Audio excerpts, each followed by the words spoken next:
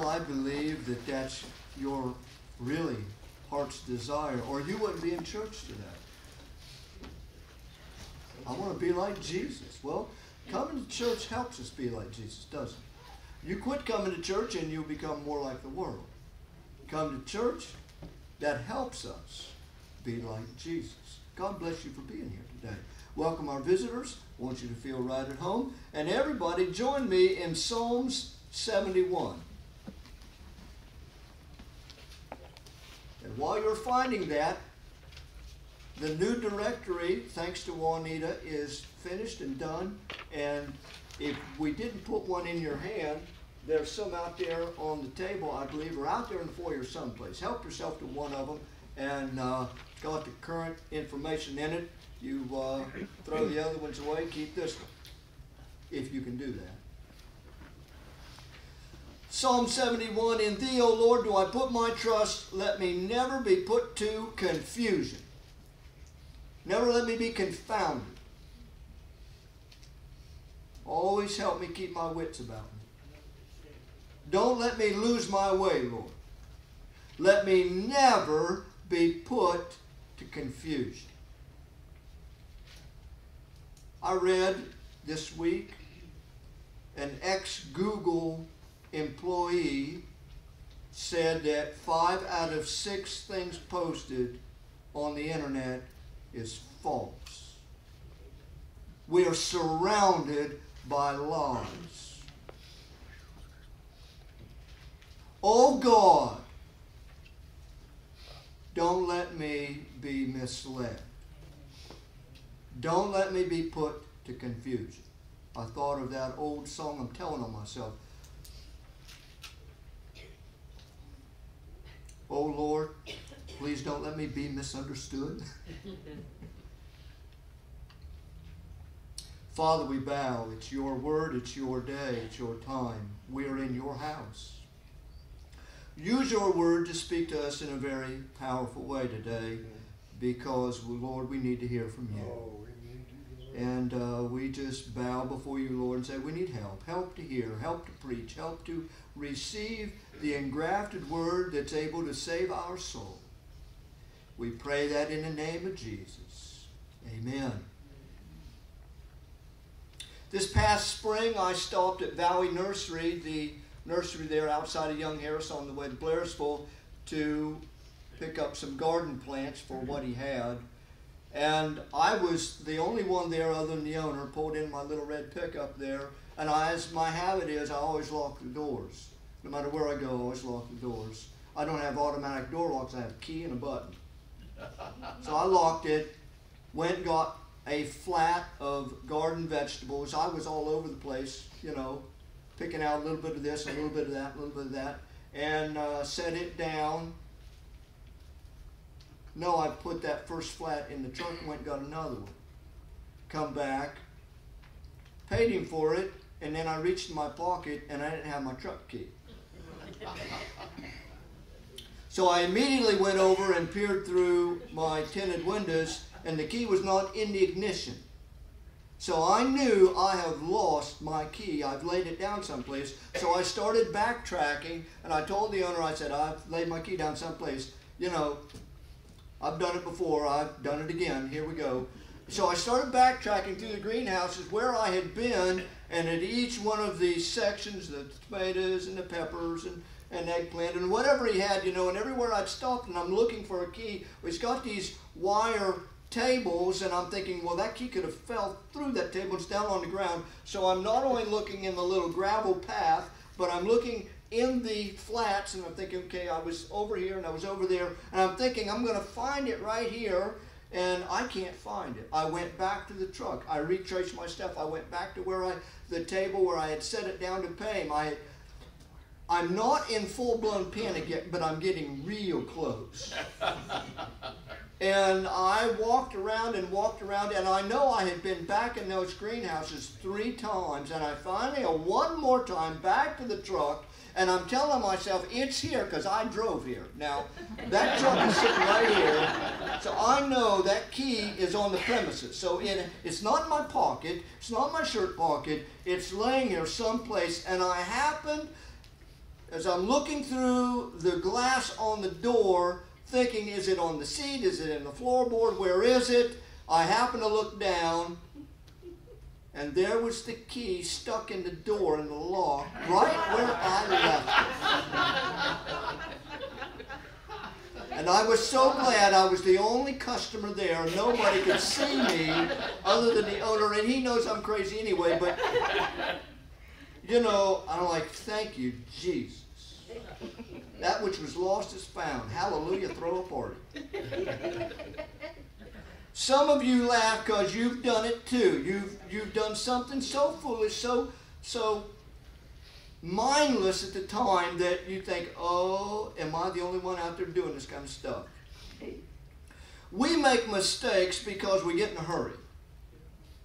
And we're not really concentrating what we're doing. We're just kind of like autopilot. We're doing it because we've done it before, but we're leaving some stuff out and we don't realize it till the end. And we make mistakes and say, now where did I put that? I just had it in my hand. Where did I put it? We make mistakes because we are just curious people, and sometimes we do things we probably shouldn't do. Like, what if I hit it one more time with a whole lot more force? We make mistakes because of just plain ignorance. We just don't know any better. And we make mistakes. We're wrong. We don't know it, but we find out. Sometimes we make mistakes because of bad timing. We just at the wrong place at the wrong time, and it just really goes wrong for us because it's wrong. Talked with my cousin's husband. He retired not too long ago from the airline industry, and he told me about a month ago, he said, Mark, think about all those people who just finished up flight school to go into the airline industry. They just finished this early spring, only to find that the airline industry has crashed and there is no jobs whatsoever. And he said that it's going to probably take several years at least for the airline industry to ever get close to where it was. He said, you talk about being in the wrong vocation at the wrong time, when a number of airlines have just bottomed out and they're going to go away. You talk about bad timing to go into flight school and come out this spring. Wow, and they say, boy, wasn't that a mistake. Well, all of us have got some stories like that. We've made mistakes along the way, and we say, if I would have known then what I know now, I would have become a meat cutter. You know? Psalm 71 is assumed to be a psalm of David late in life. He's now older, he's wiser, he's this senior statesman, and he's just dripping with knowledge. Verse 9, he refers to old age. Verse 18, he said, now also when I'm old and what? You know, we read of David early on, he's kind of red-headed. We get the idea he's ruddy, and which means red. And now it's not red anymore, it's gray. He has got some years under his belt. But he writes in verse 1, Lord, I put my trust in you, and I'm going to pray and ask you, help me to never be put to confusion. That word confusion in the King James, if you've got an NIV, it is the word shame. But in the original text, it means that, Lord, I don't want to ever do something to shame myself or shame my family or shame the church.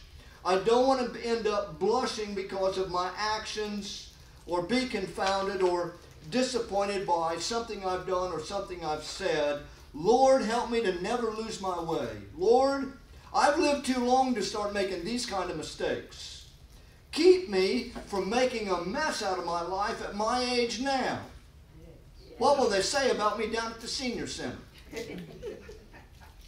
Now, for those of you that go around looking for your glasses and they're already on your head, or you find yourself putting the milk in the microwave and your cup of coffee in the refrigerator, or you go out into the world and all of a sudden you know somebody's kind of looking at you and snickering, and you realize you never looked in the mirror. And you should have. Or you put supper in the oven but you forgot to turn it on. If you find yourself doing stuff like that, Psalm 71 might be just for you. Oh Lord, help me not to be confounded or confused. Amen. David is not praying this out of vainglory or an ego that's just been out of shape, that he's scared to death that somebody might realize he made a mistake. He's praying this from a heart that he's sincere. Lord, keep my feet on the path of righteousness. Lord, keep me in the center of your will. Lord, keep me following you. Keep my eyes open, my ears open to what the Spirit and the bride is saying. Lord, I don't want to get it wrong. I've got too many years invested in this. I don't want to mess up now. I don't want to blow it. As Paul wrote, when I have preached to others, that I might be a shipwreck myself. Now, folks, let me tell you, God delights in guiding his children. And that is a prayer that the Lord will always answer. You start praying, Lord, keep my feet on your straight and narrow path, and you keep my heart soft and tender. God will answer that prayer. He will always answer that prayer. He's not playing hide and go seek either. Jeremiah 33, he says, call unto me, and I will answer thee, and show you great and mighty things which thou knowest not. Remember James? James chapter 1, what did he say? If any man lack wisdom, let him look up Wikipedia, Google it. No, he said, call unto me and ask, and I will give, and I will not rebuke anybody. I giveth liberally and upbraideth not. But I love Proverbs 1:23. He said, I will pour out my spirit unto you. I will make known my words unto you. So here we are in Psalm 71, and he's praying that, and he doesn't just pray there. There's a number of verses here in this chapter. We're going to look at some of the things that he includes in this, and it's not just good advice for elderly people. This is good for advice for anybody at any age. So don't check out and say, well, this is just for the old folks today. No, it's for all of us. So stay with me. What does he say in verse 2? He said, I'm going to trust the Lord for my deliverance. Look at that. Deliver me in thy righteousness. Verse 4, deliver me, O my God. That's one of the hardest, but maybe the greatest responses for a believer to learn in their life is that we quit trying to handle these kind of problems ourselves. Because human nature is that when you've got an enemy or I've got an enemy, flesh wants to rise up and say, I can handle that one. I can take care of that. Let me tell you how I'm going to do. Well, they did this to me. This is what I'm going to do to them. We're going to repay them evil for evil. That's just the flesh rising up saying, let me at them. I want to do it. I want to pound the flesh. I want justice done. I don't want to wait on the court system. I don't want to wait on God. He's full of mercy, and I'm not. And I want them to pay. And matter of fact, I want them to pay double. It's called tit for tat. I want them to really know how much they hurt me. And yet, you've read Romans 12. What does it say? Avenge not yourselves, but rather give place to God. Now that's hard to do when your heart's hot and your attitude is wrong and your blood pressure's up and the veins are sticking out of your neck and you're mad and you want justice. Paul wrote in Romans there at the end of the chapter, be not overcome of evil. Don't let it get the best of you. But overcome evil with what? Good. Good. Yeah. That's the plan, isn't it?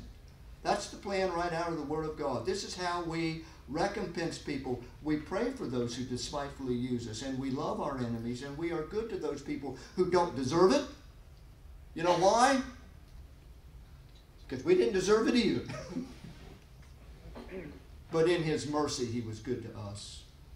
David says here, I've been around the block before, and I'm going to let God take care of it now. There was a day when David would have rushed off to the battlefield, whatever it was, and he would have said, I can solve this. But David now says, Lord, I'm going to trust you to take this one. I'm going to give it to you. You deliver me. He was known as a warrior king. Solomon is going to reap the benefits of David beating back the enemies for years. And he won't have to go to war, but his daddy went to war constantly when he was the king, so that it didn't have to be that way with his son. So David was used to making people pay. But at this age, he says, no, I'm not going to do that anymore. I'm going to trust God to do this. Well, David had learned this early on. Take him as a youth, taking on Goliath. And that's just, an epic story. But the truth is, it was really a sign for what he would have to live with the rest of his life. Giants, everywhere he went. He traded in one giant for another one. One day it's not Goliath anymore. Now it's King Saul who wants his life and chasing him for 10 years of his life through the wilderness, wanting to kill him, put a bounty on his head, and running around with thousands of troops trying to find one guy in the wilderness. And yet God protected him. And when he gets past that, then he becomes king eventually. And then he's taken on the Philistines and all the other countries around him. And then when he gets them all beat down, then it's his son. His own flesh and blood that's after him. If you turn over to chapter 69, look at verse 4. No, let's go back to verse 3. I am weary, chapter 69, Psalms, verse 3. I am weary of my crying, my throat is dried, mine eyes fail, while I wait for my God. They that hate me without a cause are more than the hairs of my head. Some of you say, well, according to that, I ain't got no enemies. That's not what he's saying, because at this point in time, he's now old and gray-headed. So he's got hair. But if you start counting hairs, he's got a lot of enemies. And yet he is saying, God, you're going to have to deal with them because I can't. Be careful in this area. If there's anywhere that people could mess up and get in trouble, it's when you start trying to take these problems on yourself. You need to give them to God and say, Lord, you're going to have to solve this for me because I can't. Because if I get into this, I'm going to have to go to confession. Because it won't be no time and I'm going to be in the flesh and I'm going to get it all wrong. So, Lord, you take care of them. I can't. I've got enemies, but, Lord, I give them to you. Paul said in 2 Timothy 2:24, the servant of the Lord must not strive. God has rebuked me a number of times with that verse. Servant of the Lord can't argue. Get out of it. People start arguing, get out of it. The servant of the Lord can't go there. Other people can, you can't. If you're a child of God, get out of it. If you're already arguing, you're already in trouble. Get out of it. I'm going to trust God to deal with this. Number 2, he says, I will not lose hope. Look at verse 5. For thou art my hope, O Lord God. Verse 14, what does he say? He repeats it. I will trust, hope in the Lord. How long? Continually. Meaning even at his age, I'm going to hope in God, and I'm going to hope, and I'm going to hope, and I'm going to hope, and I'm never going to quit hoping. Continually hope in God. I read a quote in a little book called Come Before Winter by Chuck Swindoll, that the whole chapter I read, there was one little line, I just circled it.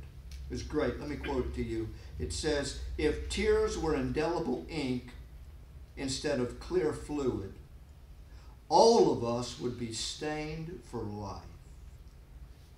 Think about that. Let me read that again. If tears were indelible ink instead of clear fluid, all of us would be stained for life. Let me ask you, what keeps you pressing on? Why did you not throw in the towel and give up? What makes you persevere?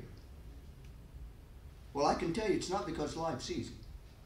It's not because you got a get out of trouble free card and you use that and it makes you exempt of any problems in life. No, it's because you hope in Christ and you hope for a better day and you hope for the one day the Lord is going to make things right. And you hope that someday God's going to win, and we know it will happen because he said it's going to happen. And we hope against hope. Not because life's easy and we never have problems. We hope because of Jesus Christ. And in him we live and move and have our being.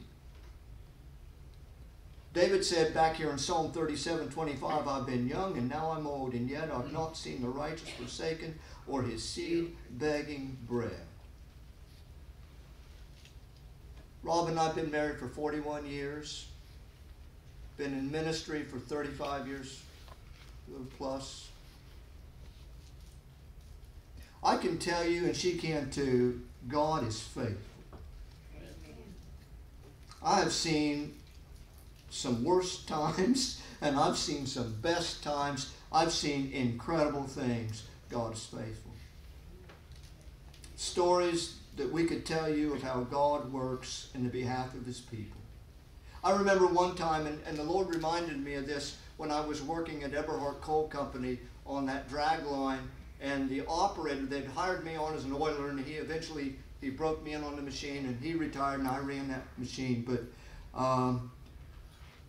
that was a very hard and dark period of my life where if it could go wrong, it went wrong. It's like the devil met me every morning. I got out of bed, and he just went to work with me every day there for a long period of time.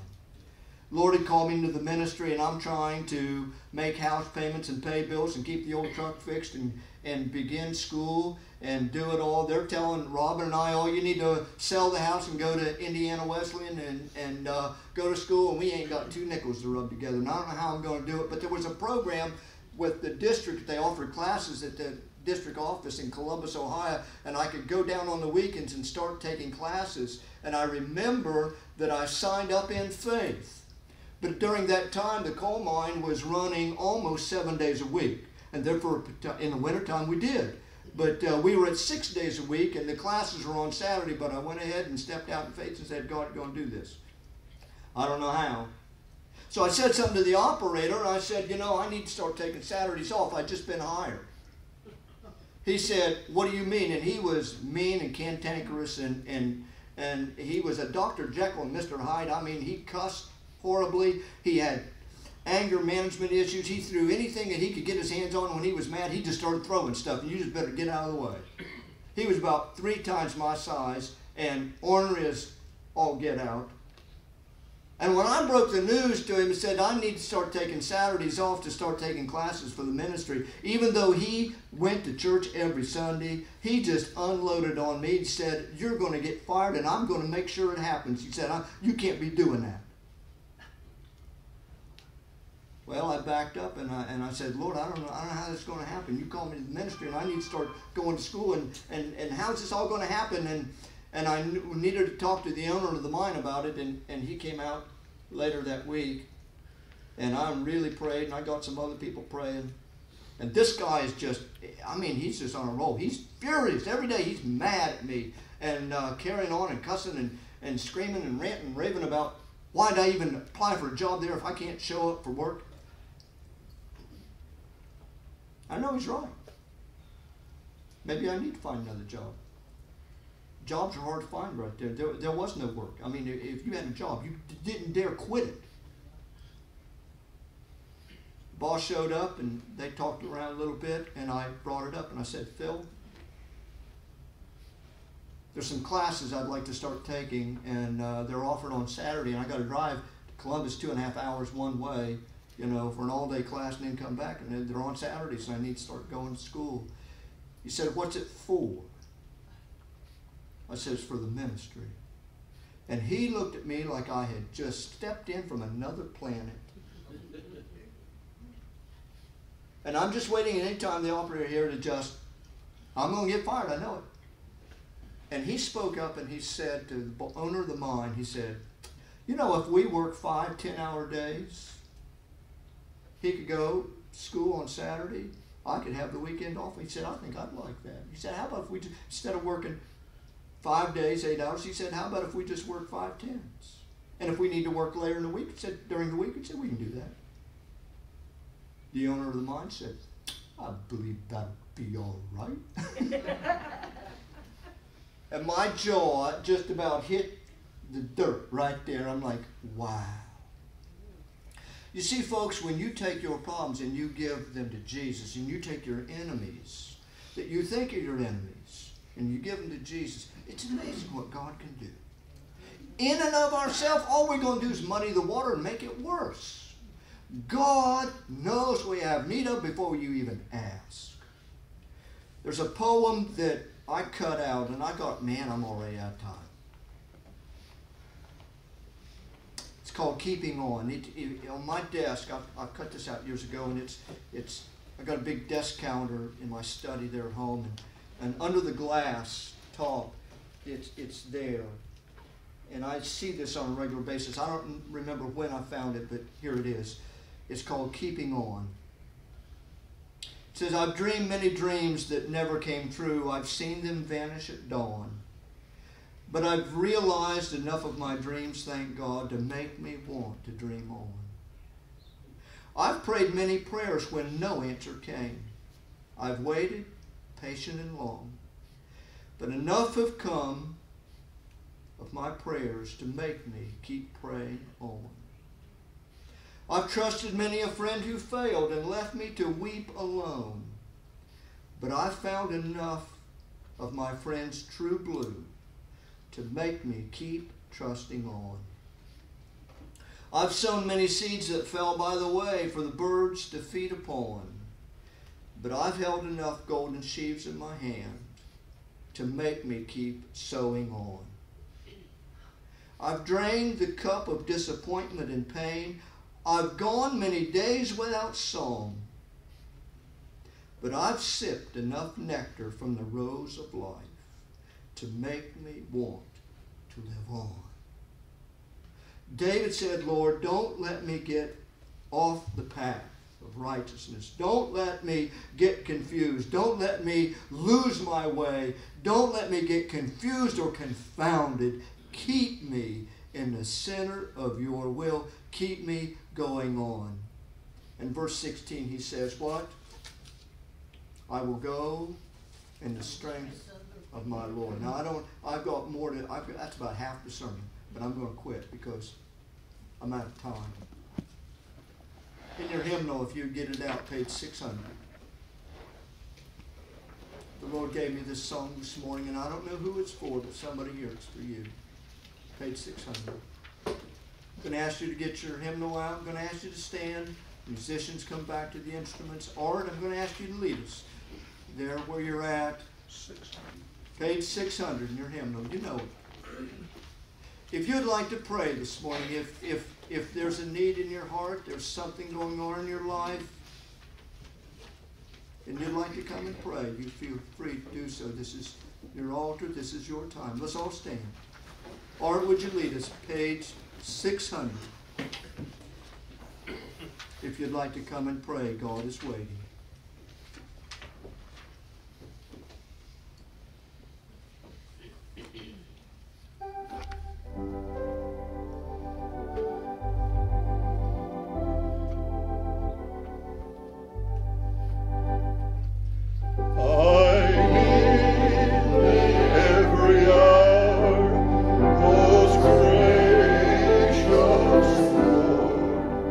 No tender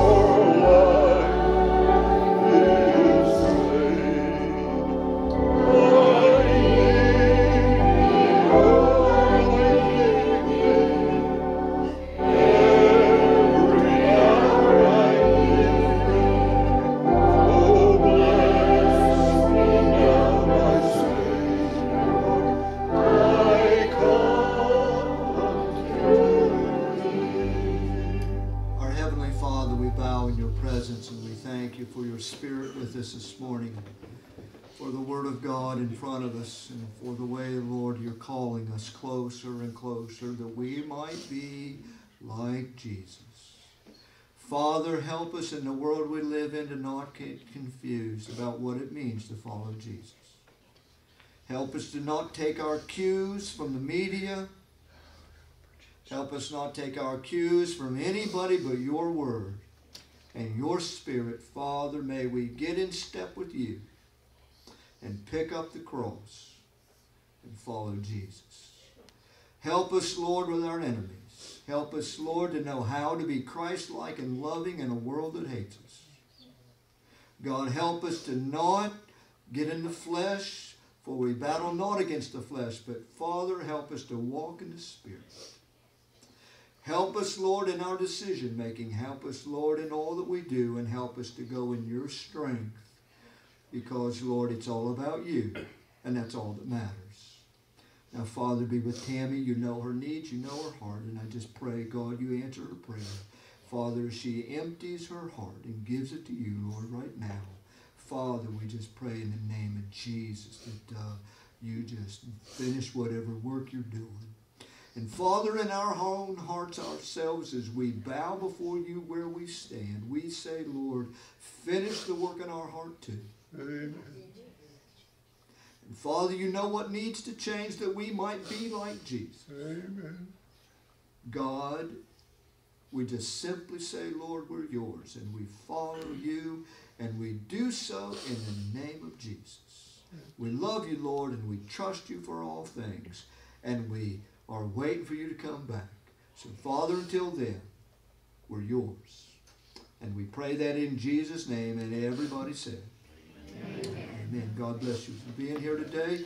If you give me just a second, I'll meet you at the door and greet one another with a holy pump. And, you know, until we can hug next, that's all we got. So God bless you for being here today.